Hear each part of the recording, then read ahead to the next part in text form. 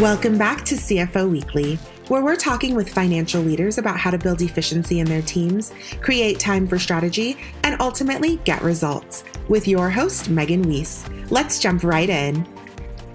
Today, my guest is Sydney Finkelstein. Sydney is a professor at the Tuck School of Business at Dartmouth College.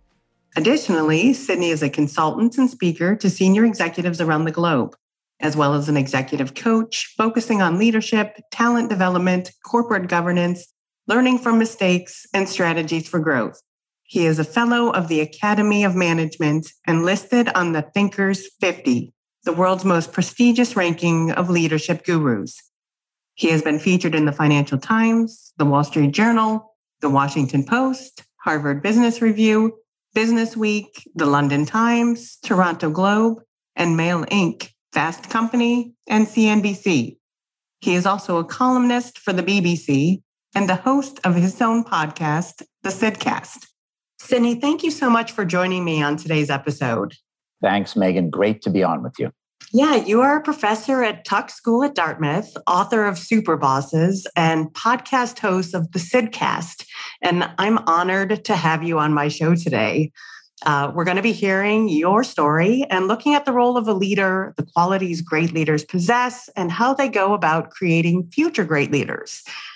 As I said, I've been really looking forward to this conversation. So let's get started with you.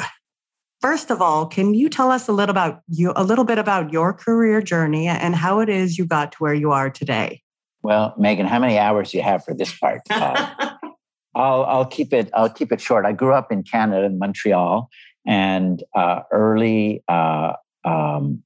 I went to college and graduate school, and had a chance to actually be a teacher and instructor at the university I went to in Montreal, which is called Concordia University, which is a great school, not that well known globally, but very, very good school. And I was 23 years old, and they wanted me to teach. I had a master's degree at that point, and I thought, well, why not? That sounds like fun. And I was scrambling to figure out how to do all that because, of course, I didn't have very much experience. I hadn't really worked with very many organizations, very many companies by then, but I did it. And I had a 2-year contract, and I did really, really well. And what happened is my boss, who was at that time the head of the department, the management department, and I now call him a Superboss, by the way. He basically fired me. He told me, you're doing well, you're doing great. The students really like you, but if you want to be serious about this career, you need to go get a PhD. You need to go work with companies more. You need to really kind of get immersed into the field. And I wasn't happy to hear that because I was having a great old time. But sometimes, when you let somebody go who has a lot of potential, it opens a door to their opportunities. And that's what he did for me. And I ended up going to Columbia for my PhD. I used to teach early on at University of Southern California, now at the Tuck School at Dartmouth College for almost 3 decades. And I do a lot of work on leadership, on strategy, and have worked with companies around the world. And basically tried to do all those things that former department chair said I needed to do and then some. And luckily, it's all worked out. Yeah, it sounds like it has. And sometimes we need that kick in the pants, I guess. Get us out of our comfort zone and a change is scary, but good. Yeah, comfort zone is a funny thing, isn't it? Yeah, it really is. We like it because it's comfortable, but I've spent my career trying to fight against that natural tendency to kind of just get comfortable with anything. And you don't always do it. And sometimes you don't have to always do it because you have to be able to, enjoy, your present circumstance, wherever it is. But I've always found the best learning comes from challenging and pushing and questioning. And it's certainly what I've advocated throughout my career for my students and for consulting clients and people that I coach, as well as one of the themes of what makes for great leaders. So it's a big point you're bringing up. So as you look back on your career, and maybe you've touched on them a bit already, but are there any stories that stand out in your mind as turning points? Well, certainly being fired qualifies, but I'll tell you one even earlier, which is really interesting when I reflect on it. I once thought I would be an accountant, which might sound a little bit strange for a guy that does a lot of work on leadership. But my older brother, Simon, was an accountant, and I looked up to him. And so I decided, well, why don't I do that? And in my first job doing that, I was doing some, entry-level accounting is auditing type work. I hadn't gotten my CPA, it was called the CA in Canada, yet. And I had my review with my manager. And the manager, said a lot of great things about, that I was very analytical and definitely diligent and focused and getting the job done, getting it done quickly. But then he said, if there's one thing you really want to work on, it's one thing you want to change. Of course, I leaned in to hear what that was because I wanted to get better. He said, you really should stop asking so many questions. And that was my last day in accounting, which I'm kind of proud of because I was young. And what did I know? But somehow I had that intuition that asking questions not only is it not a bad thing, it's an incredibly important thing. And I've found that the best leaders ask the best questions because, you can come up with a great, you could spend forever trying to solve a problem or a strategy or direction or a project. But if it starts off with a question that's fundamentally faulty or not creative enough or not out there enough, then you've kind of been spinning your wheels. And so asking questions is not just important; it's central. And of course, kind of how I ended up kind of making my career. That's my job as a professor. You ask questions, and then you go try to solve or answer those questions, and that's called research.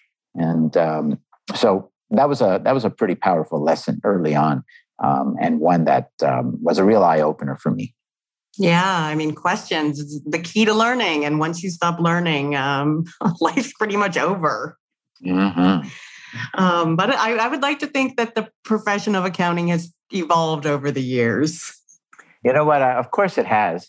And maybe I was one of these kids that just I always wanted to know more, and maybe I was starting to get annoying. It's certainly possible. It's certainly possible. Sounds like my son. It's very odd advice in any event. But I thank him for it because if he couched it a little bit softer or something, maybe I would have been there in a bit longer. Yeah, you would have missed your calling. Well, who knows? So what courses do you teach as a professor at Dartmouth?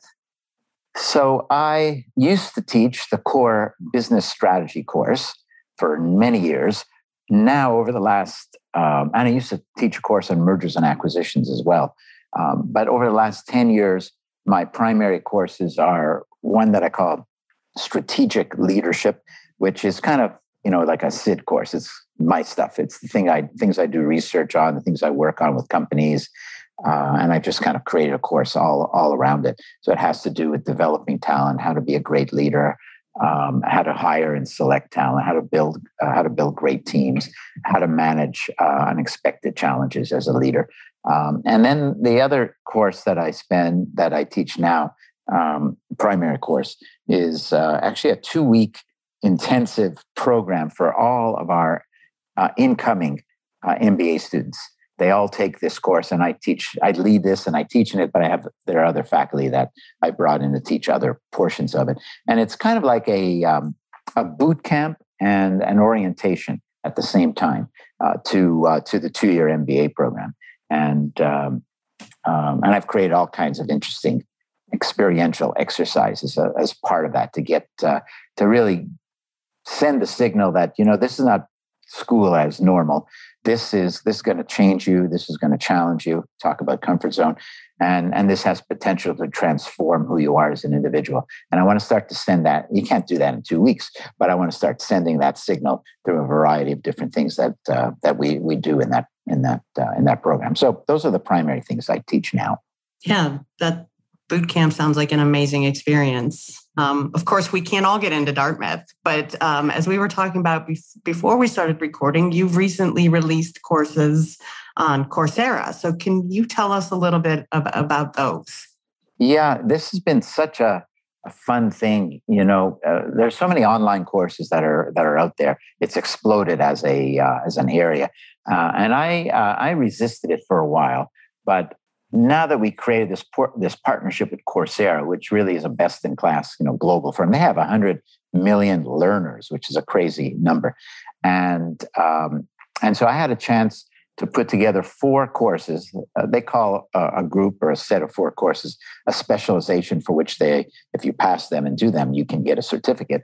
And these 4 courses are based. 3 of the 4 courses are based on books and areas of work that I've spent literally decades working on. So it's kind of like my life's work in here. And then the 4th course is brand new things that I haven't even written about yet, about personal leadership and things that I'm thinking about now. So, and the courses consist of, a series of videos that I created from scratch, as well as something like 50 application exercises, which is my way of saying, if you want to use the ideas that I'm sharing with you and the thoughts and the techniques and the methods and all that, if you want to use it, you need to know how to use it. You need to apply it. It's not enough just to be able to regurgitate it back. I'm not a believer in, these quizzes that sometimes you see in online courses, the multiple choice questions. That tells you nothing for a topic like mine, which is, about leadership, strategic thinking, making better decisions, living a better life even. And so applying it to yourself and to the people around you is where the action is. And so I created those as well. So it's just launched. There are already thousands of people that have started these courses. So it's very, very exciting to see where it's going. And your listeners can find it just by Googling my name and Coursera, and the specialization is called Strategic Leadership. Awesome. I'm definitely going to look into it. You also have a podcast, which is called the Sydcast. So what's this podcast about in general? Yeah, this one, I'm into my 4th season now, and it's just been so much fun.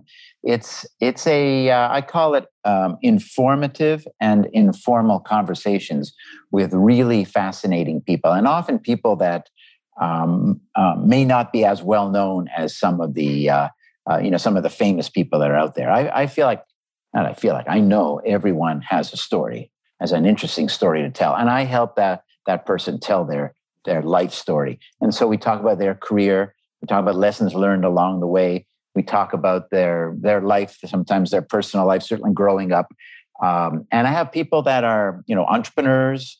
I have some academics in different fields that are doing fascinating research, from people that are, graphic designers working on Pixar films to one professor, one academic who is working with NASA and sending an orbiter to land on one of the moons of Jupiter. Kind of unbelievable, topics. And I have some sports people, both athletes and presidents of teams, entertainers, and of course some good old-fashioned leaders and CEOs. So really diverse types of people, great conversations, and a chance for me to help somebody bring their story to a wide audience, chock full of lessons and just an interesting conversation as well. And as you look back on the last 4 years, you have an episode that stands out in your mind as maybe one of the more memorable or even your favorite? Wow, there's a lot. I'll share one that it's the most downloaded of all the episodes. So I guess the audience or the marketplace has spoken on that one too. And it's a very powerful episode with a young woman named Kate Spear, Speer. It's a woman that she talks openly about her struggle with mental illness for a very, very long time, and misdiagnoses, and having to really struggle. But she, over time, started to figured it out, started to get better, started to get the right type of treatment, and found, this is kind of amazing, found that her dog, her pet, could almost predict when she was going to have what she calls a psychotic episode, where she gets these hallucinations that are damaging. And the pet, the dog, warns her ahead of time that it's happening and comforts her before it even hits her. And so she knows something's about to happen in her brain that is not real, and it helps her. It helped her deal with it. And lo and behold, as she got better and started talking openly about this, she started to help so many young people that have these when you're in middle school, high school, early years, it's challenging anyways. And then you have episodes that you just don't know how to deal with or not sure what to do with.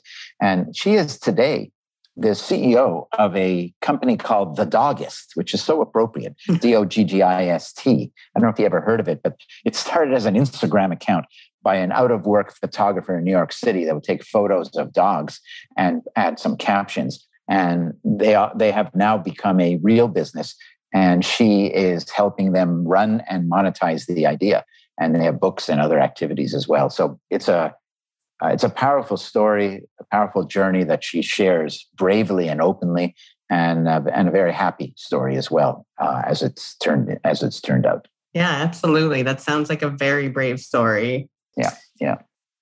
So last month you focused on leading through times of crisis and change. What's your advice for this?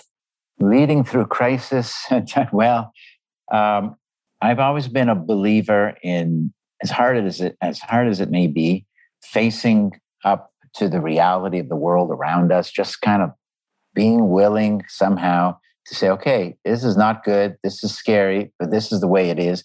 I call that intellectual honesty.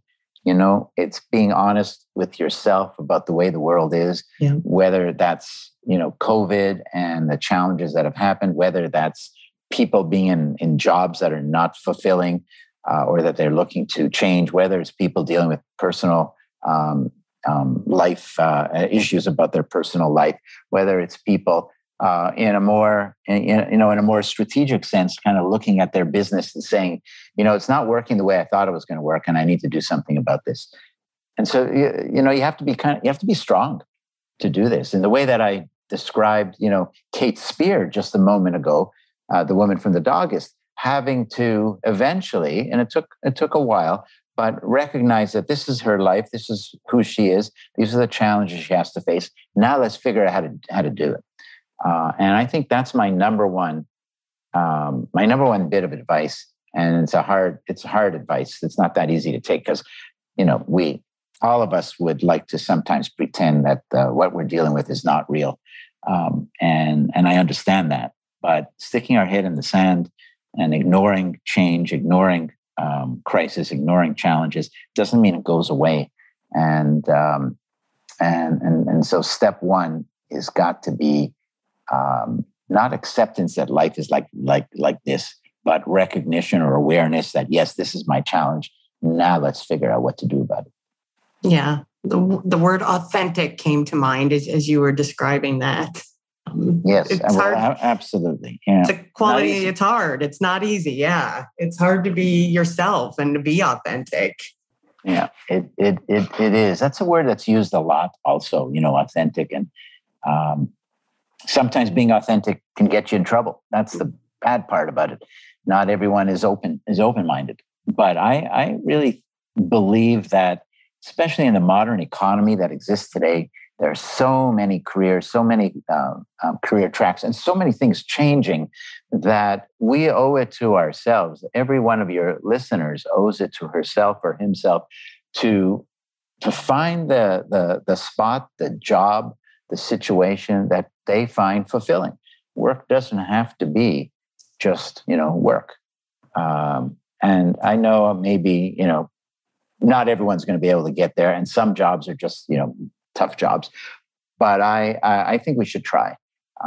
And I could tell you also what those jobs look like, by the way. There are several characteristics that you want to look for, or you want to try to create. You want to create or look for as much autonomy as possible. This is one of the reasons why this work from home world we're in now and hybrid has become such a big topic, and it's not going away. It's not that COVID has gone away, but most people are learning to live live in a world where there will be some COVID. Just like there's some flu and other things like that. But it continues, this issue about working from home. A lot of CEOs I talk to are still struggling with this. And the reason it's so central is because I think the underlying issue here is autonomy. People want to feel autonomy. They want to feel like they have some control over their work, over their lives. And when they do, they are going to be happier and more fulfilled in that job. And that's what you want to look for. I would say, number one, autonomy. Number two, impact, a job where you can actually do something good for someone, something, some aspect of society. I always say to leaders, to managers, you need to convey to the people in your team and the people around you that that this work means something, that it counts. And the question I always ask is, you need to answer this question: why do we exist? Why do you exist as a team or as a business? And there's got to be a really good answer. And if the answer is to make a lot of money, it's not a good enough answer. I'm a capitalist and I like a lot of money too, but that's not where meaning comes from. So autonomy, impact, and I'd say connection. A job that allows you to connect with other people in some way. People need people. We certainly have seen that in our 2 years plus of COVID, with so much isolation and the problems that it created. And being able to work with either directly or indirectly people that you feel some degree of connection to, that you get some value from, adds a lot. So those are the characteristics of great jobs. And that's what we should be looking for. I don't think people should settle for anything other than that whenever possible. Yeah, that's great advice. And you brought up connection. How can companies create connection in a world that's mostly remote? Any advice for that? Yeah, there are a few things you can do. I mean, I'll give you a couple of very, very simple, practical tips. So when people are working remotely, I think looking forward, most people will have some degree of hybrid. Even if you're working mostly remotely, there will be occasions where you will be face-to-face. In fact, my daughter started a new job in November of 2021, and she met her boss for the first time 5 months later, face-to-face. And it's not unusual. She's a millennial. It's, this happens. But how did they spend their time together? There were no long presentations and PowerPoint slides and formalities. They were face-to-face. They were talking. They had dinner together with some other colleagues to talk informally. We have to use our face-to-face time much better than we typically or historically have, because it's so rare. And that's my first tip. Yeah. Don't fill up that time with PowerPoint slides and all the other stuff, and meeting after meeting that could wait for other circumstances. And then I think the second tip, and this gets to connection that's not just about accomplishing your goals, although it has a lot to do with it, but kind of living your life and building that connection, is we've got to schedule some one-on-one time with people, where you could learn from your boss. You could learn. You could learn. I think so much teaching, so much development of individuals on the job comes from that kind of one-on-one experience. And yes, you could even do it on Zoom if you needed to, if it's one-on-one. But you could also do it outdoors, and to the extent that we have another flare-up, or people have different personal concerns about COVID, which are understandable. Walk and talk. I've had tons of meetings that are walk and talk, one-on-one, and they're fun. You get a little bit of exercise, and you get to know somebody at a different level. And so we got to use our time well, and we have to look for more creative ways to spend time one-on-one to build that connection, and also at the same time advance our careers and advance our learning. A lot of my students are worried about developing graduating students, are worried about developing mentors and developing those strong professional interpersonal relationships that are so critical of getting anything done. And they're right. If you're 100% on Zoom, it's going to be tough to do that. So we got to be smart. We got to protect our time and use it well, and we have to be creative as well. And you're also the author of the bestseller Superbosses: How Exceptional Leaders Master the Flow of Talent. So first, let's start with the idea of a superboss. What exactly is that?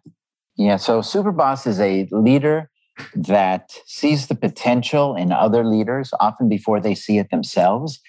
It's a leader that generates and regenerates talent really on a continual basis. It's someone that is great at scouting for talent, for looking for talent, for identifying talent, developing people, motivating and developing people, building strong teams as well. And so it's not just a good leader or a good manager. Of course, they are that, but they have elevated the importance of talent to a level that stands out. And working for a Superboss leader is one of the absolute best ways to accelerate your career as well, because they'll help you get better. They won't always make it easy. Sometimes people make the mistake of assuming that they want a nice boss. Well, a nice boss is not necessarily a good boss. I'll take nice over nasty. I got that. But a good boss is someone that will push you, that will challenge you, will take you out of your comfort zone, as we talked about at the beginning of our conversation. That's what the best bosses will do. And Superboss leaders will do that. And so working for somebody like that is one of the best ways to advance, to accelerate your career.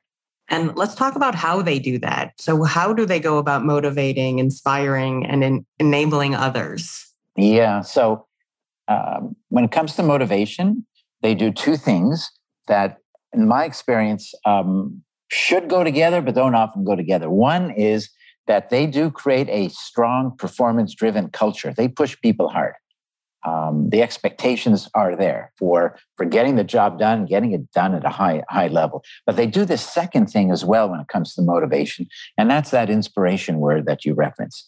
They inspire people to believe that they're the ones that could do it. Ralph Lauren is one of my Superboss leaders that I profile in the book, and he used to say to his team and to people in the company, we are the ones that set the standard. We don't copy other people. They might try to copy what we're doing, but we will not do that. We will always be a step ahead. And he believed it. He was, again, to use a word you brought up earlier, he was authentic.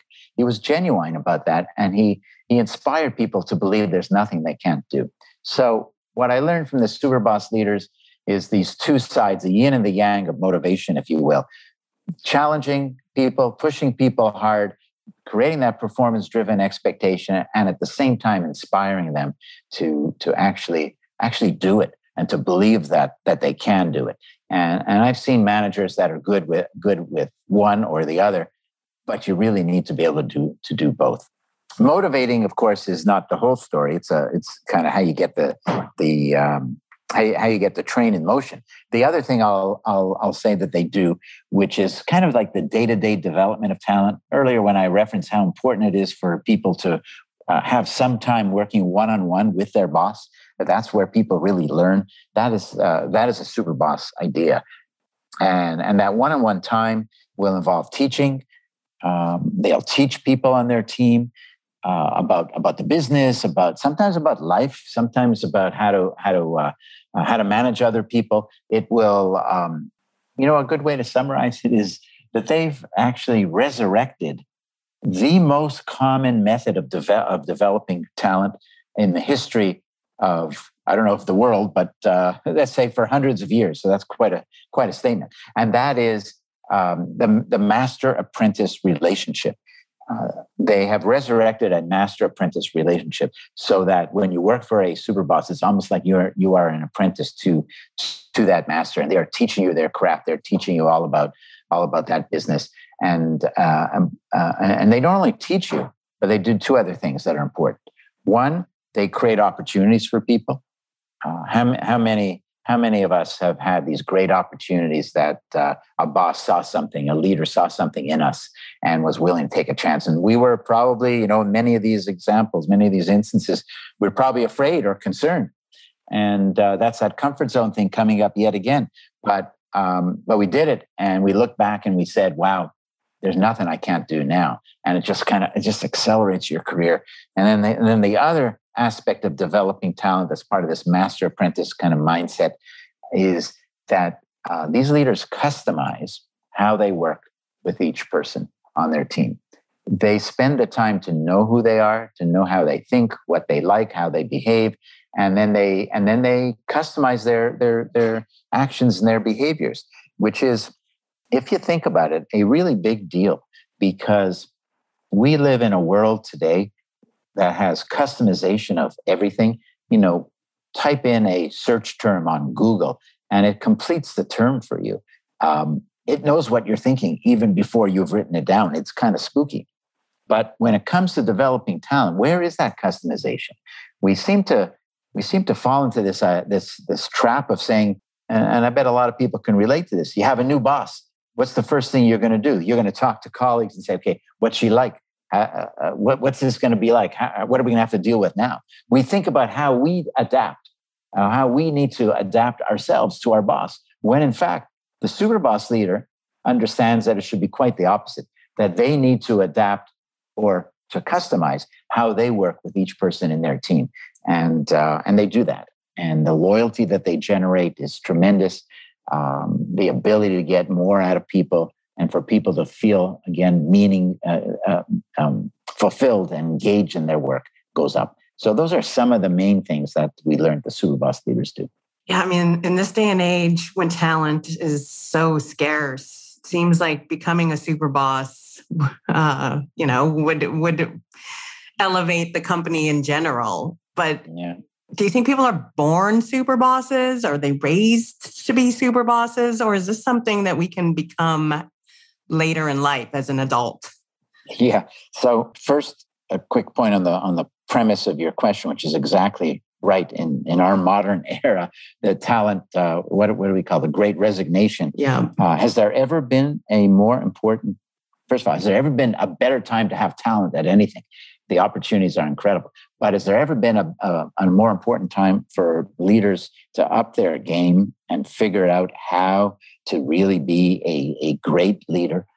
Because that is now expected. That is required. It's not an option anymore. And a great leader helps other people get better. They advance their careers to the point of being, are you born or can you do this? Not only do I believe that you can do this, that you could learn how to do this, I know you could for a bunch of reasons. One of which is I've been doing that with teams and organizations and leaders now for several years, and you could see the result. But just in a kind of anecdotal way, I could tell you that before COVID, I was on the road a lot, doing a lot of different work, including book signings. And people come up to me and I'd like you to sign your book to my boss. Now that I heard you speak, I know my boss is a super boss. And so I signed the name to that person. I never heard of that person. In almost every instance, I often didn't even hear about the company. In other words, there are Superboss leaders up and down every company, every organization that's there. They're not enough, but they're not that scarce. They are there. We need to recognize them more. We need to value them more, I think, but they're there. And that's an indication that, in fact, a lot of people have begun to figure out how to do this. Every one of the, I call it the Superboss playbook, a whole series of, in fact, the books that I've written about Superbosses, the first one is called Superbosses, and then the follow-up 2 or 3 years later is called the Superboss Playbook, that has these tools and techniques and practices to help people become Superbosses, exactly to kind of address the question that you raised about, can you learn how to do that? And in fact, you can, and every single aspect of what Superbosses do they are learnable. They're teachable and they're learnable. You have to want to do it and you have to work at it, but they're absolutely learnable. Well, that's good to know. So we've talked a lot about success, but you've also spent a lot of time studying why executives fail. So What do you think is the biggest reason that this happens? Well, that's quite a big question. I wrote a book called Why Smart Executives Fail and did a lot of follow-up work on that topic. And there are a lot of reasons, but if I were to kind of drill down into the single biggest reason, it is that sometimes people, meaning leaders, forget that some of the flaws that all of us have as individuals, and they could be biases in how we think. They could be believing we know more than we do. They could be arrogance and complacency. They could be believing our experience is even more powerful and more relevant than it actually is because the world has changed around us. It could be because we procrastinate. It could be because we sometimes stick our head in the sand. All of those very human defects, if you will, problems, biases. When we allow those things to take hold as a leader, that's when failure happens. And that's what makes it tough because they're very natural. There are times in all of our lives when we probably have fallen into some of these traps. And so being alert to them, being self-aware, surrounding yourself with people that are unafraid to speak up and to feel that psychological safety to share their point of view, even if it's a different point of view than the one that you might have as a leader. These are the things that are needed. And so the irony is that the number one reason why what I call smart executives, managers, executives, leaders that have previously been successful or have had some degree of success, the number one reason why they derail, why they fail, is because they allow those very human traits that all of us occasionally have to take hold, to take control of them, and not to fight back, and then fall into these traps of believing we know more than we do, and not listening, and arrogance and complacency, and even to circle back to one of the first things we talked about, not willing to put ourselves out of our comfort zone, to try something new, to change, to adapt, because we're just so comfortable with where we've been, and we're afraid that something might go wrong. Yeah, I mean, we're all born with biases, and it's amazing to me just how many there are and how strong they are. That's part of human nature, but we need to know that. We need to be alert to that, and we need to be self-aware. And you know what? We also need to do some of those things that are kind of softy things. But I use the word reflection. Reflection is just taking a few minutes every day. You don't have to take a lot of time to reflect and think about it. Sometimes even write down some of those things that happened to us during the day, and why, and reflect about why we did things the way we did, and why that's the case, and learn more about ourselves. People do this, by the way, in lots of ways. It's not just sitting down for 10 minutes every day and reflecting. You can do it when you're jogging. You could do it in the shower. When you just let your mind go. You could do it through meditation and yoga.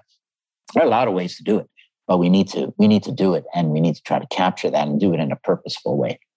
And what do you believe is the most necessary skill set today for an executive to possess to succeed in the world of business? I would say the most important thing to succeed is to be unafraid of failing, and that's not easy, as we know. Imagine what you could do if you were not afraid to fail. It would be spectacular. And it's that fear, it's that concern. That, again, it's a natural thing. For some people, it takes the form of imposter syndrome. For other people, on my podcast, not that long ago, I was talking to a CEO of a company who said, when I asked him, what do you wish you'd done differently? And he said, I wish I wasn't so afraid. And he was successful. I wish I wasn't so afraid of making a mistake. It slowed me down. And it took me a long time to get to where I ended up, and it didn't have to be that way. So that's what I would say. Yeah, that's great advice. Being so afraid. Yeah. Absolutely. I mean, I look at my life, and I know I'm still afraid of things, and it holds people back. It does, and it's, again, like I said earlier, it's a very human thing. But we need to be alert to it. We need to know what it is, and we need to set ourselves up so that we don't let it dominate.